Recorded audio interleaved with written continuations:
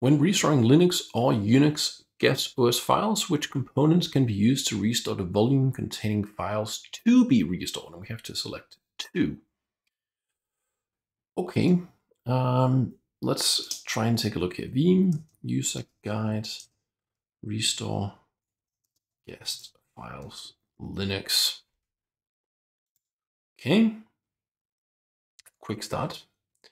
So let's see here, we have our little wizard here. So first Linux, restore point.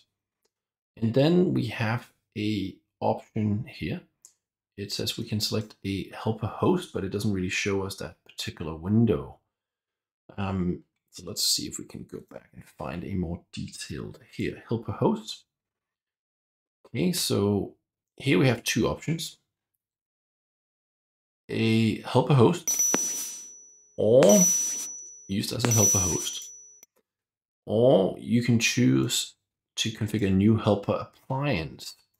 So what it's talking about is that since, let's go back to the question, since we're looking to restore from a Linux or Unix file system, normally, if it had been a Windows machine, we could mount the file system on the mount server, which is always a Windows server, open up the file and then start pulling files out. But we can't do that with non-Windows file systems.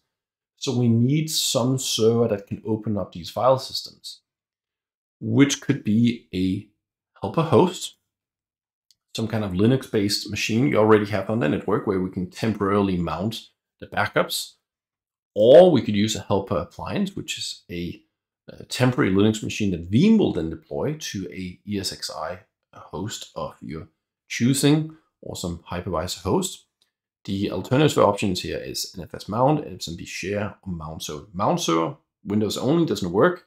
These are two distractors, right? You can't just, what exactly we're going to do with these network shares. So the correct answers are going to be helper appliance or helper host.